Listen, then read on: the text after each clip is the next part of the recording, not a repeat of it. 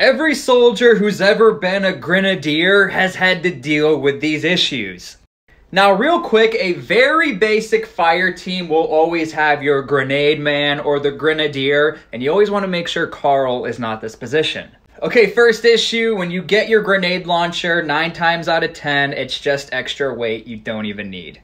Now, I know for a lot of you, seeing one of these bad boys attached to your weapon looks really cool, but I'll tell you straight up, this thing pokes you in the thigh while you're walking on a patrol the whole time you're walking. They can get very annoying. Number 2, Mark 19s are heavy.